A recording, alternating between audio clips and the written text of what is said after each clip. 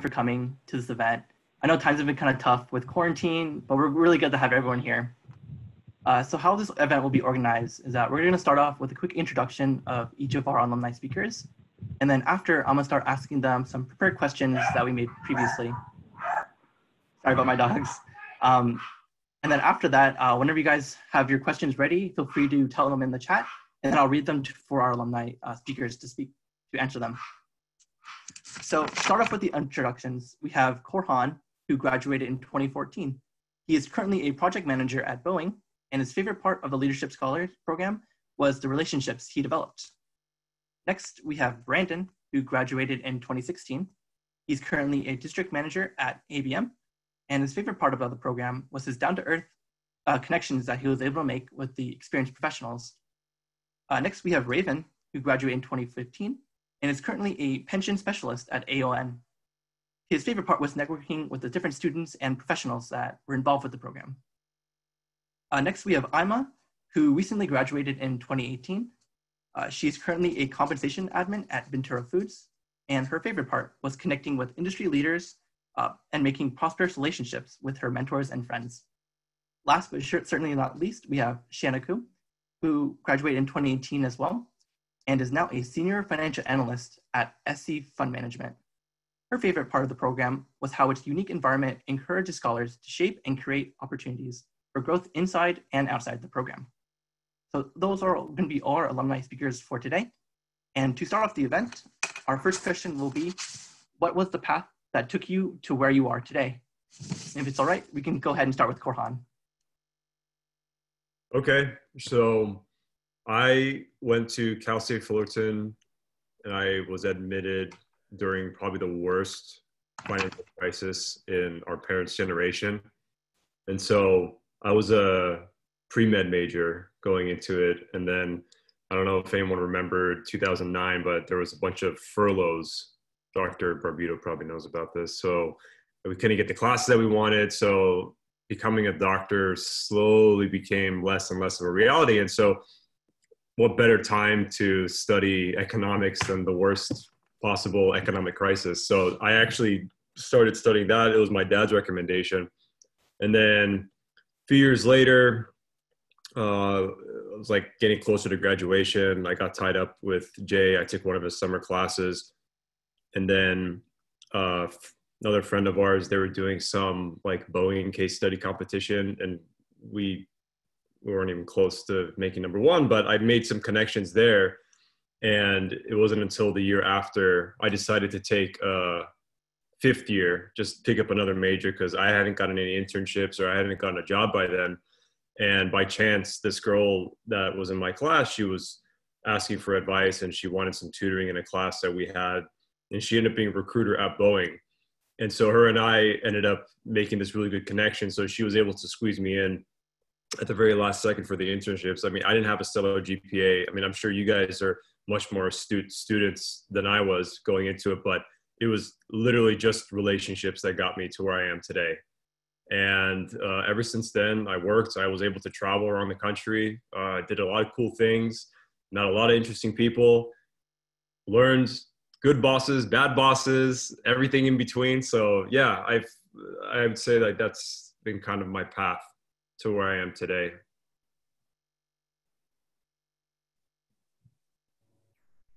Awesome, thank you. And for our other panelists, feel free to jump in whenever you're ready.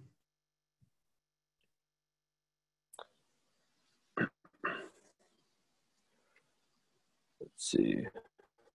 Mr. Robin, I'll go. I just unmute. Graduated high school. I went to community college. A lot of my friends that I went to school with went off to, like, you know, Berkeley University, UCLA, USC, out of state. They were having all these extravagant experiences, and I knew I needed to go to college, but I didn't know exactly what that was supposed to look like or what I was to get out of it. I just knew I had to go. So when I went to community college, I realized, oh my gosh, I got to transfer somewhere very nice, and I need to really get my act together academically. So I did, and I took a very high volume of units and started working part-time to save to go to university. And I did really well academically, but I didn't join many clubs or associations or internships, none of the social aspects, strictly book studies. And when I started applying to colleges, I realized everyone had a club, an internship, a title within an organization when they were transferring. And I didn't have any of that. So I didn't get into the schools I wanted to. And I ultimately transferred to Cal State Fullerton, which is my mom's alma mater. And so when I went there, I decided, that I needed to get more involved with groups of people and socialize. Academically, I did well, but it also left some sort of void. I remember thinking, man, I've got great grades, but like, so what? I've got a couple of A's, and what does that matter? It didn't feel like I had done a lot, although I was proud. So I went to Cal State Fullerton in the summer and just walked through Mahalo looking for places to join and get involved. And a couple popped up: the Business Honors Program, Center for Leadership, the Center for Sales Leadership. And I got most active in the Leadership Scholars Program. From there, I got involved with a lot of different organizations and clubs on campus, graduated with decent grades, thanks to the credits that I transferred from Fullerton College, and jumped into the workforce. I started studying business, finance, and I got my first job out of college as a sales associate, doing outside sales, trying to sell financing to companies that were buying large pieces of equipment. And it was a very bad experience for me. The transition out of college was very fast. I wasn't quite ready for it. I didn't quite have enough exposure into what the real work world looked like, and ultimately resigned from that position.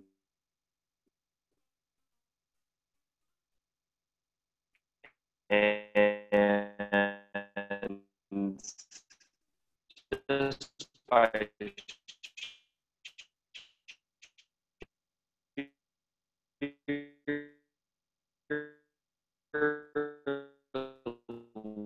luck, I told them. And so I did. I got an interview. I did well, and they took a chance on me. And I've been with them for 2 years since then. So long story short, that's kind of how my experience has gotten me to where I'm at today.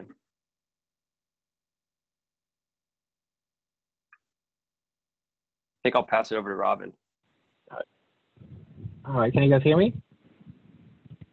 I'm gonna assume you guys can hear me. Okay. So I kind of a similar story to Korhan. I was actually working as a personal banker during the financial crisis. I was making pretty decent money, and then the financial crisis happened, and I was working about 80 hours a week and just hating life. And so I just wanted to make a change, and I didn't have I realized that I needed to go back to school and get a degree to have better opportunities, because I didn't have opportunities at the time, especially in that financial crisis time. So I started going to school, and it was literally like my motivation was get a degree and get a job.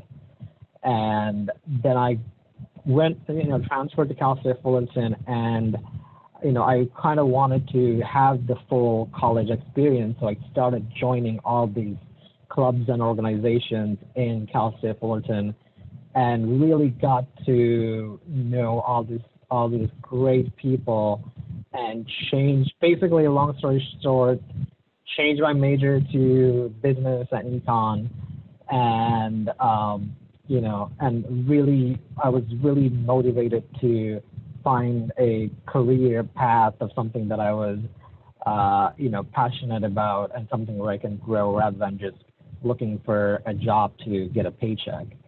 And what Kohan's saying is exactly true. 75% of the jobs, 3 of the 4 jobs that I've gotten since, is what's from networking, what's from people that I know that have recommended me. So the networking part is really, really crucial to get your foot in the door, basically. Next person. Who's the next?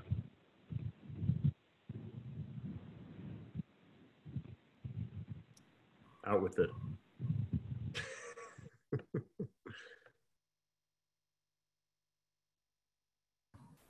Is that Ima up next? Yeah, who else on the panel now? We have Shanna and Ima. I can go next. I couldn't hear if Robin said my name because you're getting cut off at the end, but yeah, I can certainly go next. So I started off, I went to community college. I went to Irvine Valley College straight out of high school. All my friends were going to kind of like UC Davis or UC Irvine or any other the universities that were nearby. And I guess since like my parents didn't go to college here, I didn't know what to expect. I was a little bit scared. I didn't know who to ask or anything. So I thought that the best kind of gut feeling, if you will, was to go to community college because it was, I guess, the easier, not even the easier way, but it was certainly a more clarified way for me to go about. And so I went to community college. I entered in, just like, Corin was saying, pre-med. I also was doing pre-med. I wanted to get into optometry school, actually. My dad works with optometry and things like that. So we would always hear that on the dinner table growing up. So that's all I really knew. And so I took a couple of classes just as a, very low division classes, biology and chemistry and other science classes. And it was really not for me. I still remember it vividly in my head, going to biology class 5 p.m. to 6:45. It was just not me. I didn't enjoy it at all. And I couldn't even put up the next 5 years, if not more than that. Like, no, this is not for me because class is only going to get a little bit more harder. And it required a lot more of me. So I just knew that it wasn't really meant for me. So I decided to choose go into business admin. And I didn't choose a concentration because we didn't have concentrations in community college, but I had chose business admin. I'd spoken a lot to people because it's a hard decision, right? Like people say, it kind of makes you or breaks you in terms of choosing your major because that's something you have to study for the rest of a couple of years. And so from there, I had done that, spent about 2 years just commuting back and forth to IVC. And then I transferred to Cal State Fullerton. I was either going to go there or Long Beach, but decided to go to Fullerton just because of the pictures that I had seen and the class offerings that they had. And so transferred to Cal State Fullerton, and I transferred as a junior, so 3rd year. And I was, just having that kind of acclimated kind of course and routine, just go to class and kind of just go back home, go to class and go back home. And I knew that, college was a lot more than this. And so, and it wasn't just about good grades or, I wanted to have that kind of real life experience because I didn't live on campus or anything. I commuted. So I needed something a little bit more, kind of worthwhile of my time rather than just going to classes at that point. And so, I think at that point I was walking in the courtyard in Mahalo where, Stephen G. Mahalo's statue is. And lo and behold, Cal State Fullerton, the Center for Leadership was, the Leadership Scholars, they were tabling at that time. And I remember the 2 individuals, they were Marjorie and I think it was Daniel at that time. So this was probably in 2016 approximately. And so I had joined not knowing what to expect, but they had advertised the program really well. And so I'm like, okay, let's just kind of see what this is all about. And then it was, I think about 2 weeks later from that point when I had originally joined, I went to a Friday event and then really enjoyed that. And I thought that this program had a lot to offer and started going to things further than that, meetings, wanted to take, just because based on experiences, wanted to take a larger role in the Leadership Scholars program based on what it kind of taught me and the relationships that I built within those maybe a month and a half or so. And it was from that point that I knew that, this program was something to hold on to and, keep on going. And from there, just made a lot of connections and connections that I'm still in kind of in contact today. And it was because of those connections that I was able to get the job where I am today. Because I used to, converse with those individuals, whether it be at the Friday events with the executives or just the meetings that they have with the board of advisors or directors. And I kept on talking to them, conversing with them each time I met them. And I guess I made myself familiar to them. And so it was from that point that I had gotten my job. And some of those individuals that I used to converse with when I was a leadership scholar, I work with them now. So it's amazing where life can take you, but yet again, those connections would have never been made if it wasn't for this program. So this program has a lot to offer. And I guess I'll pass it on to Shanna. Thanks, Ima. Hey, everyone. I'm Shanna. So I guess my real journey started junior year. Starting from freshman year, though, I kind of knew that I wanted to be in business, but I had no idea specifically what in business I wanted to do. I was pretty lost. But starting junior year, I started taking my major very seriously, most likely because you have to start choosing your major at that point. But that's when things really started kicking into gear for a number of reasons. First, I started getting very involved with clubs.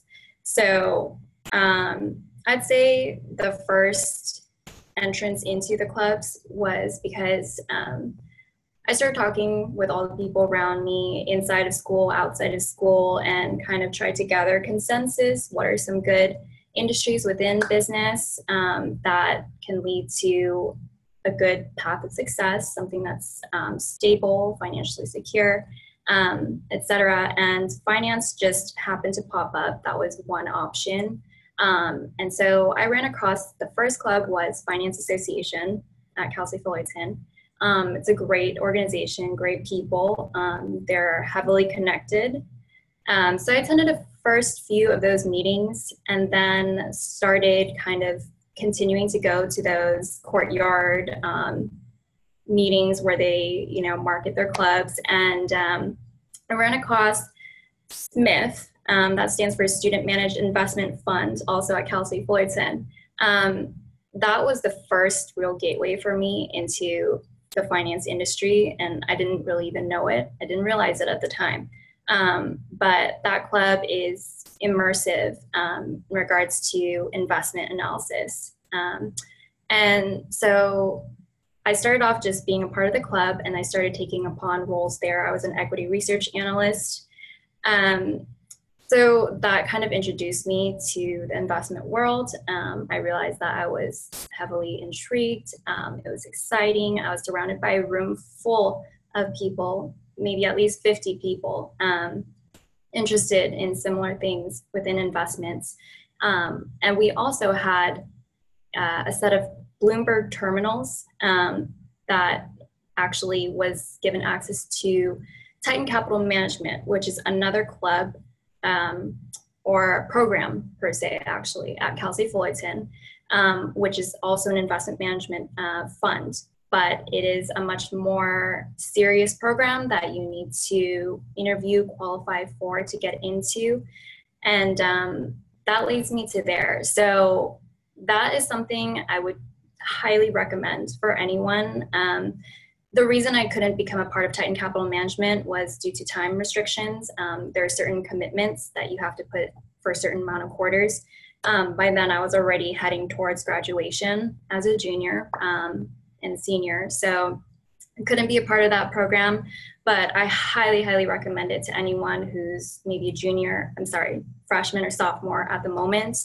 If not, check out SMIF as a junior, as senior. It will change your perspective when it comes to finance. But moving on, the best club that I really did run into during my time there was Leadership Scholars, inevitably. So when I first attended the first few meetings, first meeting Jay, he was such an inspiration.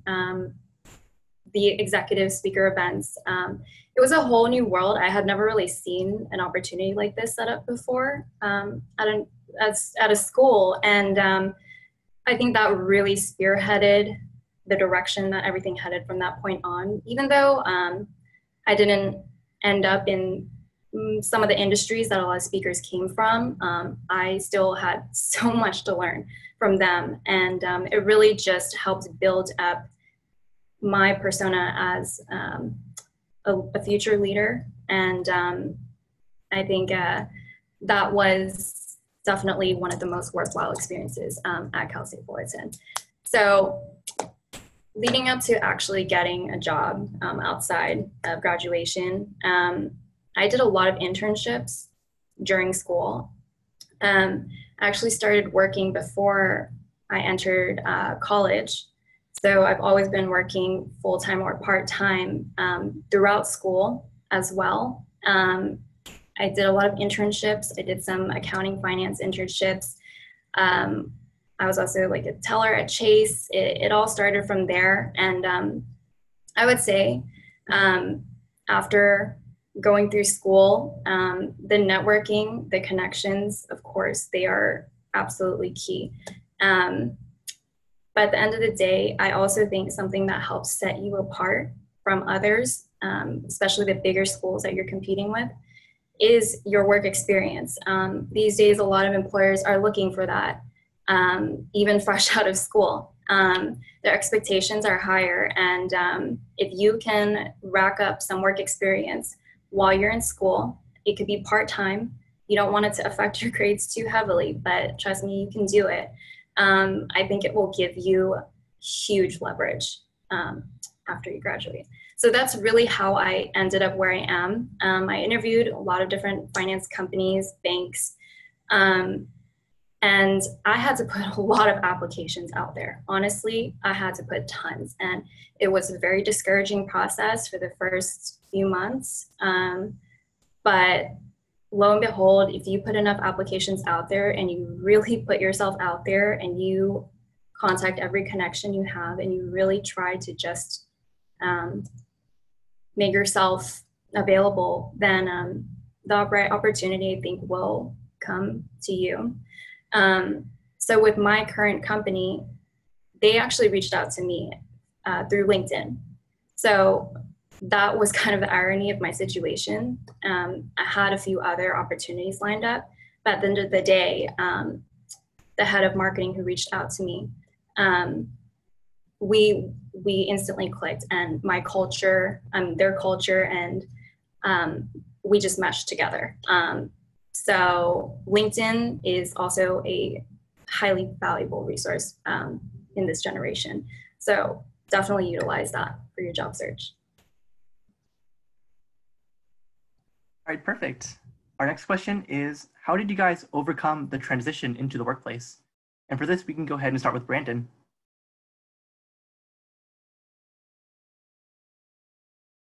Okay, had to unmute myself.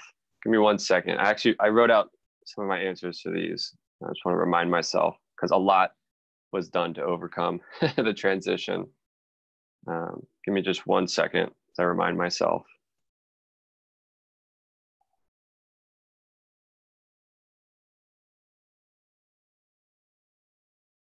Okay. Got it.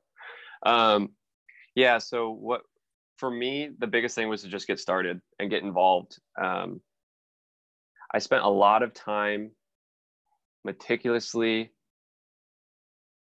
trying to decide and convince myself as well what the right fit of a job is, or what the perfect job would be, especially for the start. I thought for some reason that was the trampoline that launched my entire career. And if I landed on a small trampoline, I'd be behind forever. And that's the farthest thing from the truth. The best advice I can give that worked for me was to get started, just get experience immediately, because there is a tremendous amount of information that is involved in being successful in business, and a lot of it isn't taught in an academic setting. The academic setting gives you a lot of tools to be successful, but there are things from networking to office bureaucratics or politics to just understanding the company culture and understanding what culture means in the first place. I didn't really understand what that meant, but now I do. There's different levels of customer service depending on your role. So my advice is to get started, get involved, find a job that's decent enough that meets your standards, and you'll quickly start realizing that there's so much more information out there that you weren't aware of. It's like having an entirely new roadmap, and now you can decide which direction you really want to go, and you can pivot at any point. The best part is, while you're learning at this job, even if it's not the one you originally wanted, you're gaining experience to pivot towards something you do want to do. So you got to remember, we're working for the next 30, 40 years of our lives. And so you can change at any point. You have that power. But I would say the worst thing you can do is to sit on the sidelines and not get any experience and think you're learning by observing others or doing research online. Just get started, and you can do all those side tasks to learn more about the industry you want to work in the future. You can do that on your free time. But for, initially just find a job and start networking, talk to people, and learn. Think about your college experience and what you expected when you came in. And now that you're coming close to graduation, what you've realized the college experience is actually like. It's similar in work, but it's just a lot longer and a lot more information.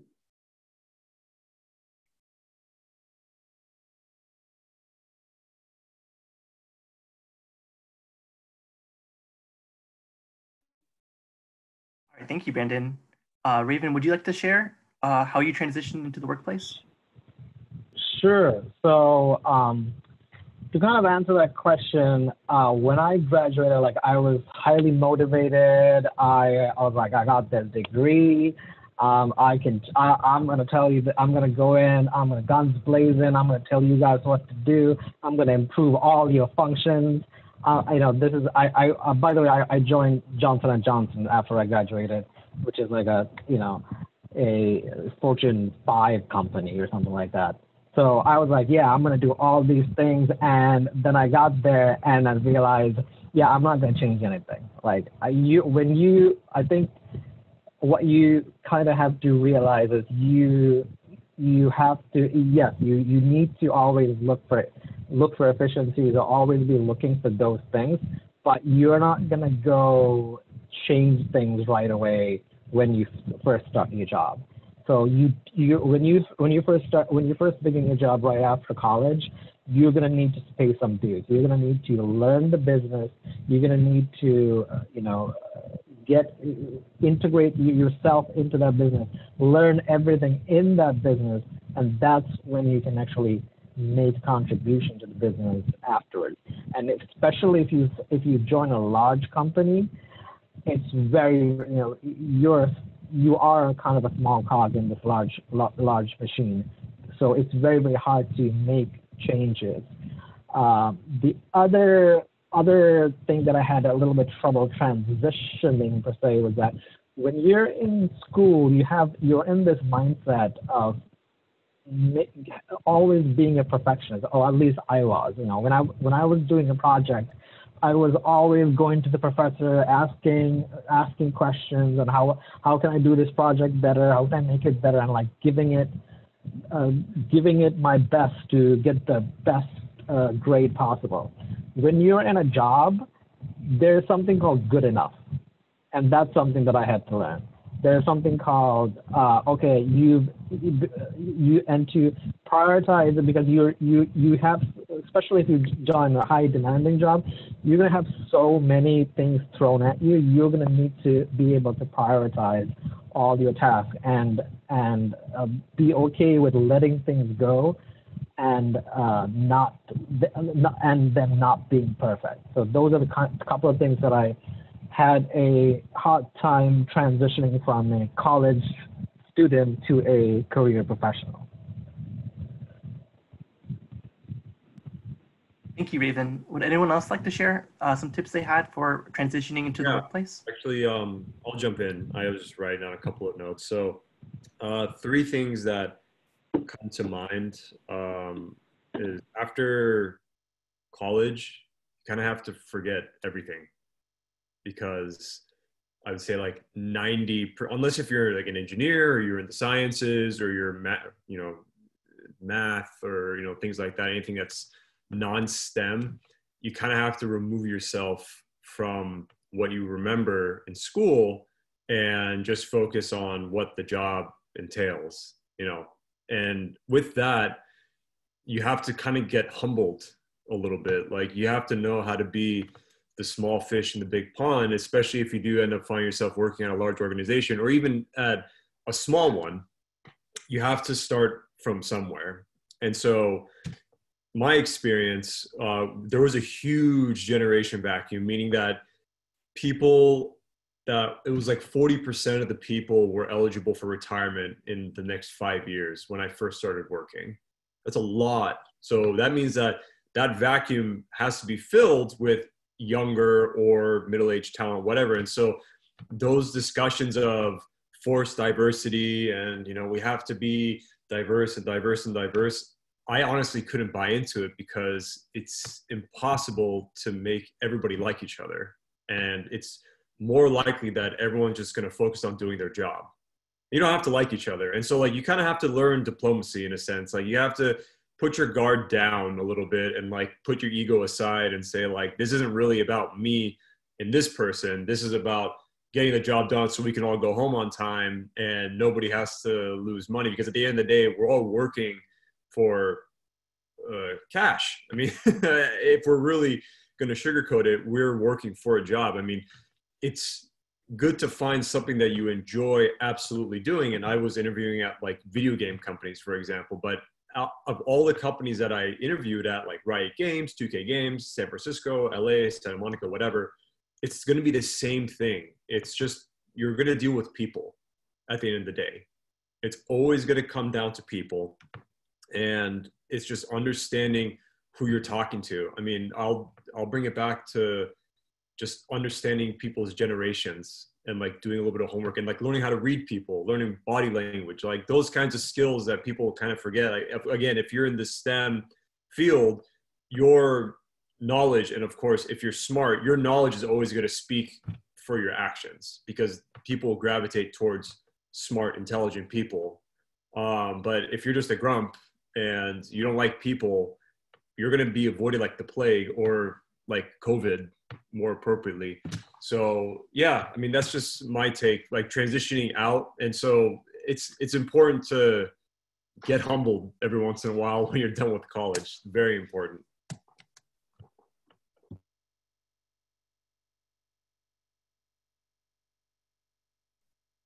Thanks. Awesome. Oh, sorry, go ahead. Oh, no worries. So thanks, Korhan, for sharing. I wanted to just add to that. Totally feel the same way. You have to really integrate yourself into the workplace. Also, Brandon, Robin, when you spoke to that as well, I mean, integration first, I mean, that's probably one of the biggest hurdles. Corporate lifestyle, it's very different. And you're gonna need to be okay with working for it. You're gonna need to put in hard work, grunt work. Not everyone is gonna hit the ground running, but you kind of have to remove all sense of entitlement and really humble yourself. Also, there's a lot of self-learning, I feel like, that is imposed within the workplace as well. I mean, that's a little similar to school, which is a good thing, but you want to always maintain that student mentality, even at the workplace. That's how you make yourself a really indisposable, valuable resource at the company. Don't just be a processor even when you first start out, always be trying to learn, understand the business, and really work for it. Also, I would recommend, as I was saying earlier, try to start early. Try to start with internships, because that is the smoothest transition that I personally experienced. If you have prior work experience, you are less likely to experience that difficulty in transitioning after college, and you'll already be so acclimated to the environment that you're just looking for something more geared towards you after graduation at that point. But if you don't start working during school, as another speaker was saying earlier, at least don't be too picky right out of school to find the perfect job. just, gauge your options. And I would say, if you have a few options, look for a good culture fit, because at the end of the day, it's the people you're going to be working around, and you want to try to find an organization who's going to value and respect your opinions, your suggestions, and so that you have a voice at the company. I think that's something really important to look for. I just have like a really quick thing to add to talking about the things the other presenters have mentioned, but I feel like something that's really, really helped me, and I still use it up until today, is to continue always asking questions. If you're not sure on something, you don't know what something means or an acronym means or the lingo that they're talking in the meeting, or whether you're conversing with someone over the phone, continue to ask those questions. Like, while you're sitting in school, you're sitting in your lecture or seminars, you talk to professors, you would raise your hand. In school, they give you a chance to raise your hand, but in work life, you have to give your own self that chance.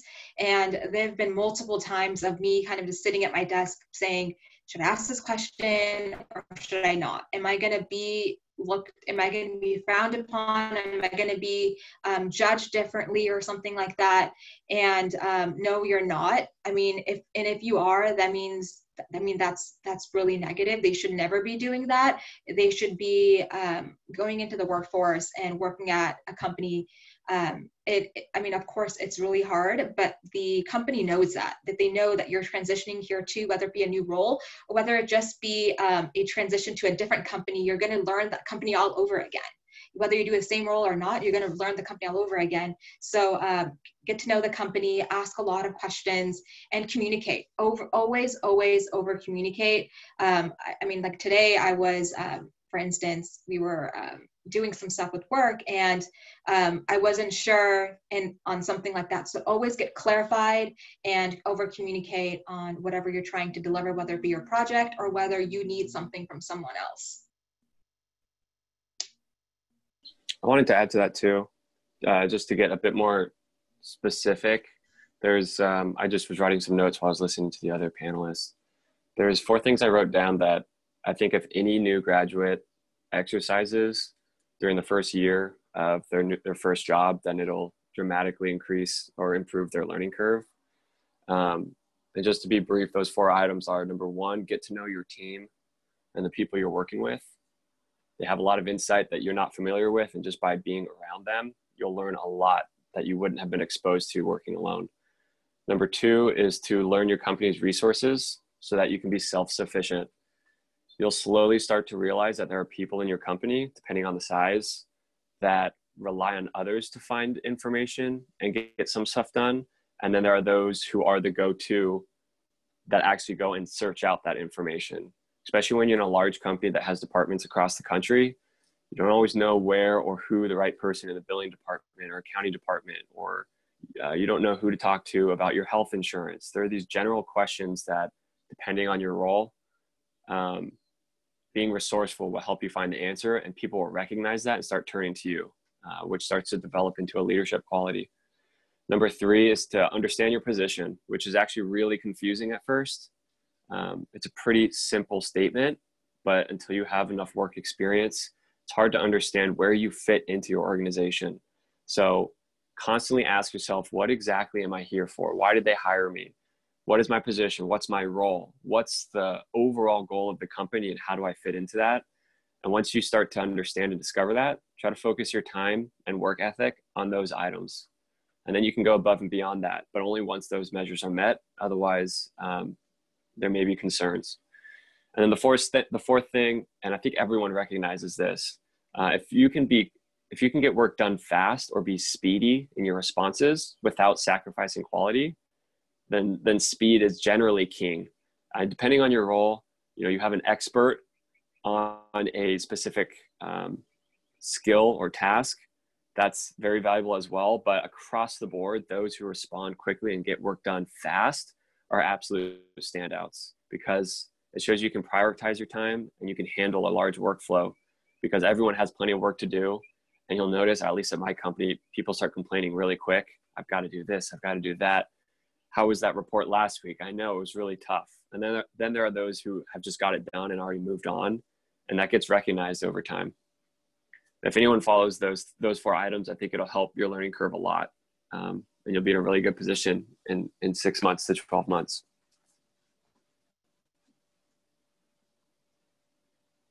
All right, awesome. Thank you guys for your advice. Our next question will be, did you guys have any mentors? And if you did, how did they impact your life? We can go ahead and start with Shanna.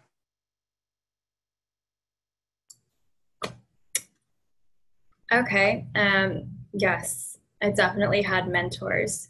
I think that the first step is to start seeking out a mentor, because they definitely don't just arrive at your doorstep. It's something you have to seek and put yourself out there for.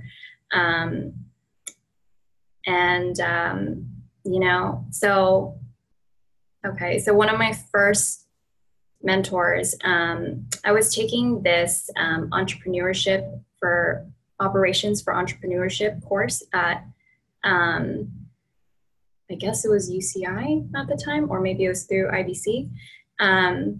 And I had a professor, and he actually runs the incubator for this UCI Entrepreneurship Center.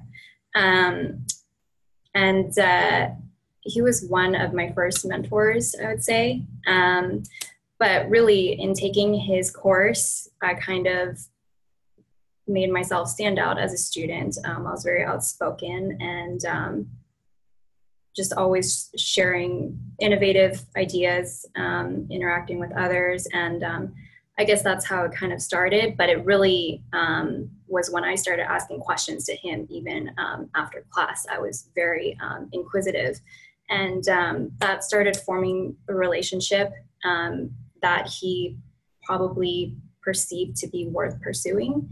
Because I think you also have to think on the flip side of a mentor. You know, a mentor doesn't have the ability to mentor hundreds of thousands of people. You know, you kind of have to be chosen mutually. So you have to show your eagerness and, you know, how can you speak the same language with the mentor to really benefit one another mutually. So he's always been a great mentor in my life. There's also been several along the way within different business areas. And then Jay, I would say, is a wonderful mentor as well.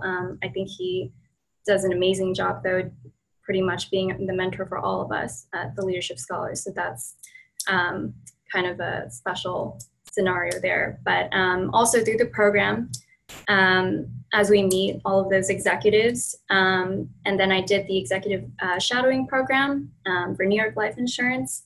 And I met an executive there, and he was also a really great influence for my career and my life. So yes, I highly recommend to try to seek out a mentor. It's not easy, but once you do start to actually gain those relationships, you'll find that you can kind of start down that path of meeting new mentors a little bit more easily. But even just 1 or 2 mentors in your life can make such a difference. I think they will really help you, you know, roll you along through your life, the different stages, no matter if they're relevant to your current situation or not.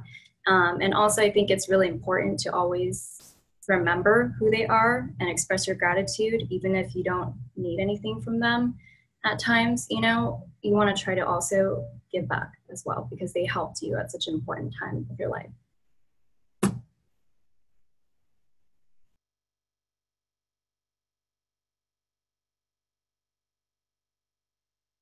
Thank you, Shanna. Would anyone else like to add about their experiences with any mentors they had? Sure, I'll speak to this. So, what is a mentor? A mentor is someone who gives advice on you know what your life path is, and also on the other part is, and also keeps you accountable for things that you did. So, and the other thing that you have to think about when you choosing a mentor or looking for a mentor is, what are they getting out of it? If usually a mentor that can give you something can give you something valuable is going to be someone who is really busy because they're at a level of in their career or their life that have had experiences, and they're going to be busy. So what are you providing to them that for them to spend time with you and give you? So that's something that you need to think about. If you go out to an executive, be like, hey, can I be your mentee? Can you be my mentor? They're going to be like, oh, they're going to be taken aback by it. But if you can come up with something that you can provide to them, then they're going to be more. It's a more organic relationship that you build with them. So that's something that that's some great advice that I've got when you're really when you're looking for a mentor is identify some key people that whichever industry, maybe it's in your workplace, or maybe it's in a specific industry. And I'll give you an example of actually something that one of my friends did. He was having some trouble with his work, and he wanted to transition into real estate. And he basically found this really great real estate agent and said, hey, and called him up and messaged him and said, hey, I'll do whatever you want me to do. If you want me to come on Saturdays and help you do signs, put up signs or flyers, can I come do with you? I just want to hang out and learn the business. And he went out, did this, and joined that person's company, and now doing really well for himself. So those are the type of things that you have to kind of look yourself when you're looking for a mentor. So what can I, is there something that I can give them as well? So it's a kind of symbiotic relationship that you build with them, organic relationship that you build with them. That will take you both get some utility out of that relationship. It's not a one-sided relationship, and that doesn't need to be something like that. It might just be that they're looking to have a personal connection with someone like you, that reminds them of their when they were younger. The other thing is. What I would recommend is it doesn't need to be one person. It can be a group. Like my friends, I have a core group that I talk to about my career, that I know that I send my resume to before I submit it to any job. That I discuss my goals with, my career goals with, and keep me accountable when when I don't do what I tell them that I'm going to do. So it doesn't need to be just one particular person. It could be just a peer group as well. Yeah, here, I want to add to that point too. I agree and I don't agree with you on some points, because sometimes you're right, it could be a give and take, but we may not be at a point of our lives where we can give. That'll be like down the road, find people that we want to mentor in a way. But I agree with you in the sense that if you go up to people and be like, hey, can I be a mentor? They're gonna it's so unauthentic, asking it in that way. Rather build a connection and find things that you like in their life or in their career, and you just start piecing together that image of yourself, right? Like what you said, Robin, you're kind of building your A-team of people. There's certain people that you want to emulate, and you think that's going to make you whole. And so I'll give you an example. So I used to run a chess club in Redondo Beach, and I came across this guy, Artie. He was by chance, he had his own aerospace company, and we just became friends. And then he ended up walking me through. I was like, hey, I have some ideas with some friends that are going to start a business. And he would just walk me through everything. And he would really check in. And more importantly, he would call me out on my BS. He'd be like, are you really doing that? Are you really is that really important? So like, it's good to find someone that can actually be comfortable being candid with you, because you're kind of their protege in a way. Like, they want to see you succeed. They want to see how far they can take you. And when you find that good gel, that good relationship of people that they want to see you go as far as possible, it's golden. And because you're going to be able to give that same opportunity to someone else in the future. If they want and they like something about your life, they're going to want to reach out to you. So, I mean, I love you, Robin, but I'm not going to agree with you on everything.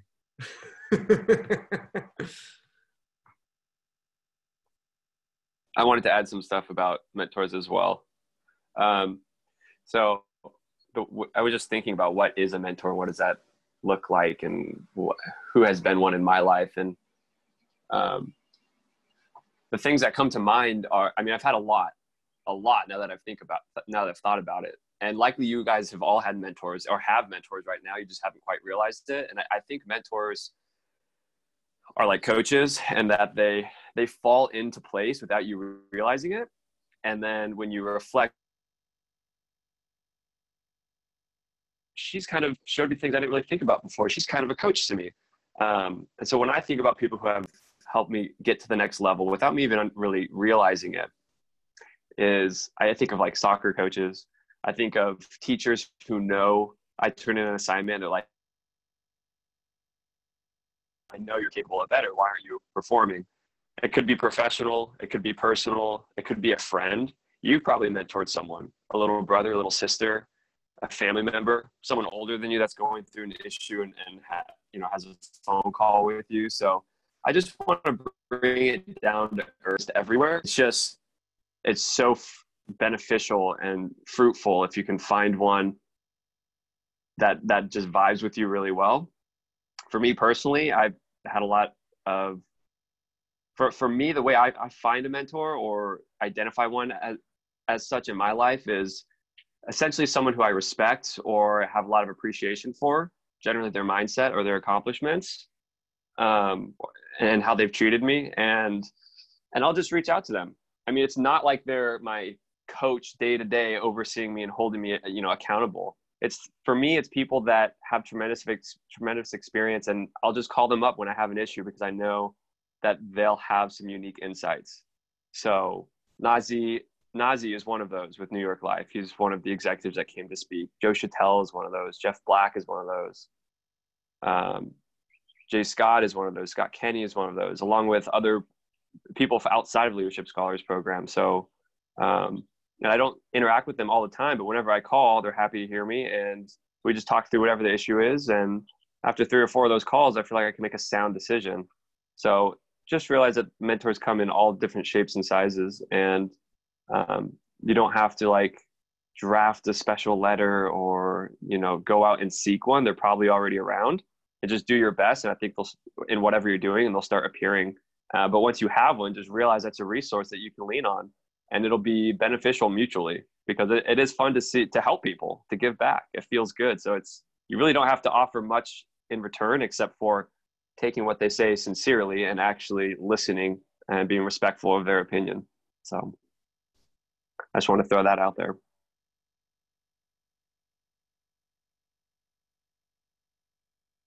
Thank you, Brandon. Well, it looks like we actually ran out of time. So I was hoping to conclude this event by thanking all the alumni for sharing their experience and tips for us today. If you guys have any more questions, feel free to contact them on LinkedIn. I'm sure they'll be happy to connect with you. With that, you guys are free to disconnect, and I hope everyone has a great night. All right. Wait. Before we go, I just wanted to say thank you to Jericho and the whole Leadership Scholars for, first of all, organizing this event, the whole logistical part, keeping us up to date via the GroupMe messages. I really do appreciate that. And I think we are obviously living in very weird times, but definitely one for the history books. So I really do appreciate the whole program for putting this on. I know it's not easy to, get everyone on calendars and things like that. So I really do appreciate the whole logistical part that went in for the behind the scenes to make this a huge success. And I hope we continue to do this in the future with maybe a lot more time. I agree. Thank you guys. And it's always nice catching up with fellow alumni. Yeah, thank you. I don't Likewise. Thanks, guys. I don't mean to It's great to see everyone. exclude the students that are listening, and I hope you got something out of us. One nugget of good information. Absolutely. Yeah, for All sure. right, guys. That was really And awesome. Thank you so much.